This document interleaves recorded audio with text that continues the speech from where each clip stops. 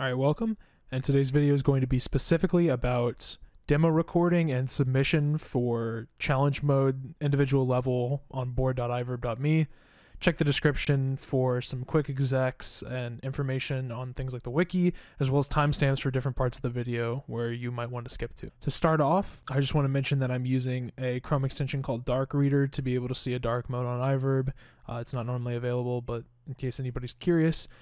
First thing we're going to do is we're going to sign in through Steam. So click up here, sign into your Steam account. It'll send you an auth code.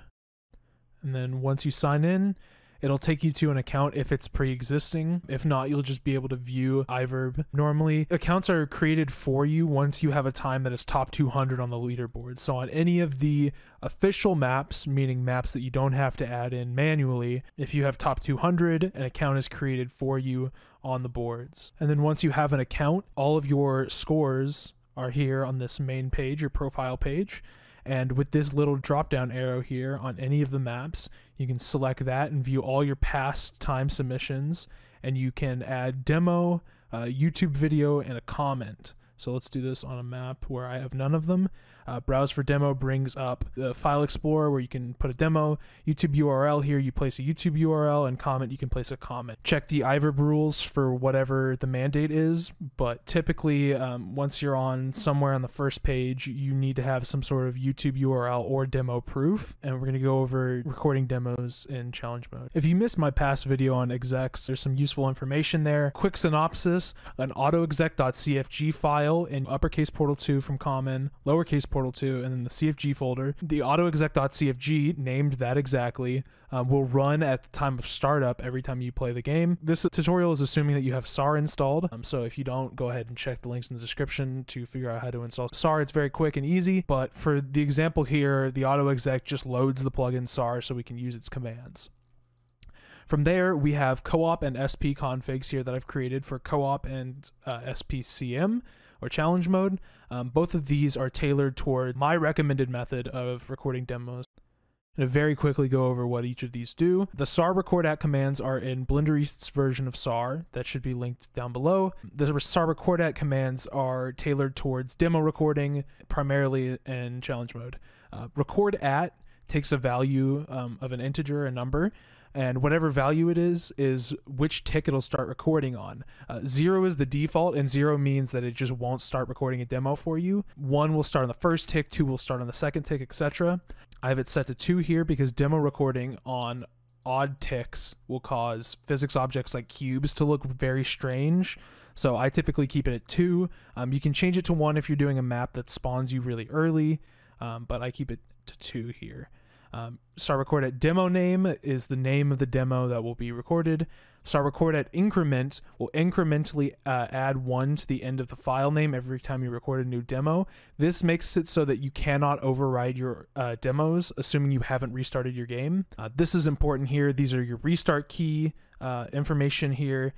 In single player challenge mode, if you do not stop demo recording before you restart the level, you will run into an issue where the timer will be delayed or it'll be advanced. Either way, you'll be essentially losing time. It's referred to as demo delay normally. So you want to be sure to stop the demo recording, and the command for stopping demo recording is stop and then restart level. The reload key does the exact same thing. It stops demos before reloading the map. The difference is reload doesn't restart the level in the normal game, but it does in challenge mode. So this works fine as a challenge mode bind. And then obviously replace key with whatever key you use. So if you wanted to use G, for example, as your key, replace that with G. For co-op, the same doesn't apply. You don't need to stop your demos each time. The co-op timer gets reset after both bots have loaded into the map, so it doesn't matter. SAR commands are really weird for orange in co-op. So SAR record at does not work if you're orange in co-op. So I have a failsafe built in. SAR record at 1, this handles blue just fine. Name co-op demo, you know. And then for orange, I just bind an additional command to my movement forward. So W here is your forward movement, and then I tack on record co-op demo at the end of it. So anytime you press W, it'll start recording a demo, and then I just have restart level as the restart key. It's worth noting, of course, you do not need SAR to play challenge mode, single player or co-op. You can do it perfectly fine without SAR. It just makes the process a whole lot easier and more automatic and much less involved. There's a lot less you need to worry about when it's being done for you and handled for you. So I think this is a massive convenience for anybody who's learning challenge mode. All right, I'm over here on the Speedrun Wiki real quick. Earlier I mentioned unofficial versus official maps and how they update to iVerb. So if you want unofficial maps, an example of an unofficial map is Container Ride, for example. These times do not auto-submit to iVerb. You'll see the force restart button up here at the top left is not available. So you will have to submit either a demo or a video. So adding those levels here, as you can see, we're on the Portal 2 Speedrun Wiki, wiki.portal2.sr, and we have this article here on challenge mode. The game has a challenge map list.txt file. It's kept in your Portal 2 folder, capital Portal space 2, in the Portal 2 _ DLC1 folder.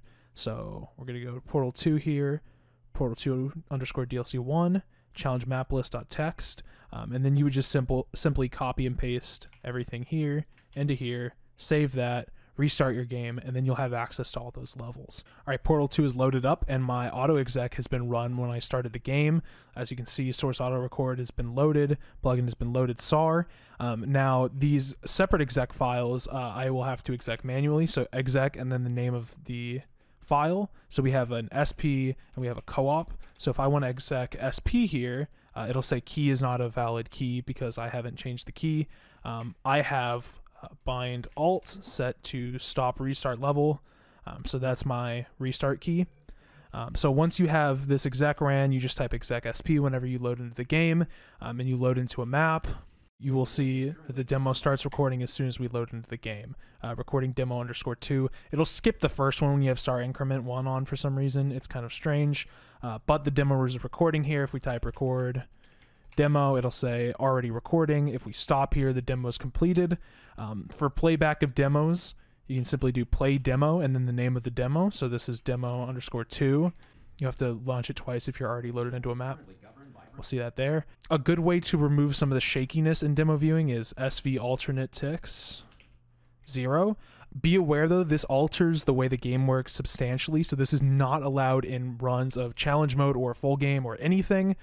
So be sure to set this back to 1. It's very easy to identify if you did not do that, and it's very easy to ban your times. So make sure you set it back to 1 once you start playing the game. But here you can see it makes it quite a bit smoother and a little easier to view.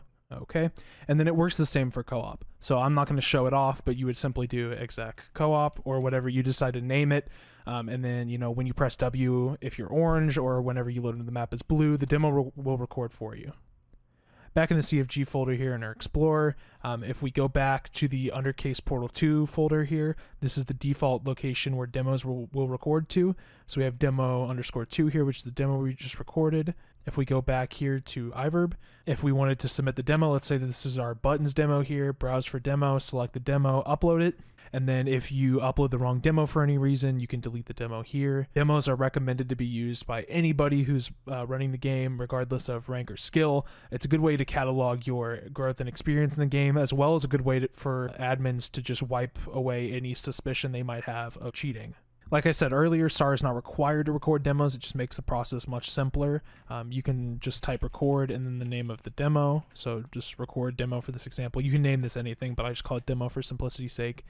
We record demo, demo starts recording, we're good, we play through the game, and then when we're done, we type stop, we've stopped our recording, and we're good. Alright, let's talk about a little bit more advanced tech here for those who are more well-versed in challenge mode. This leaderboard pop-up here at the start, you can turn off with SAR disable challenge stats HUD 1. That way when we restart the level here, it no longer pops up. Also, developer 1, this command allows you to start moving as soon as the loading screen is done at the start. It also has the consequence of showing you a bunch of developer readout here in the top left. This can be solved with the command con times. The value is 8, which is the default amount it shows up in the top left. You set that to 0, and that will not show up. And for maps like Escape or Cave Johnson or 3 Gels, or maps where you do not start in an elevator and you have to move as soon as possible, on top of Developer 1, on top of SAR Record at 1, which I'm using here instead of 2. This is the method that the iVerb admin team has found is most effective for quickly recording demos. You want to hold W and then hit the restart level key. Never let go of W. Restart. When this gets to 3 dots here on the bottom, you want to press your console button. This will do what's called a console pause. You resume game, and the auto demo record will start, and you're holding W still, resume game, and you'll see I was moving. If we try and do this without doing any of this, it can get a little tricky to time it correctly. Like, see there, for example, I was holding W and nothing happened. So this is the most consistent way to be sure that you get the fastest start you can. You see, because there's a stutter associated with demos there, so I just hold that before, and then I'm able to sort of time when I would want to be jumping around these corners. This is more advanced and not something you really need to worry about super early on, but it's very helpful for getting quick demo recordings done. All right, thank you for watching. As always, be sure to check out the Portal 2 Speedrunning Wiki for more information. Here's the demos page /demo here on the wiki. It's got more information here, some more specifics, and it'll be updated if anything else changes past the release of this video. Thank you guys for watching. Good luck with your runs.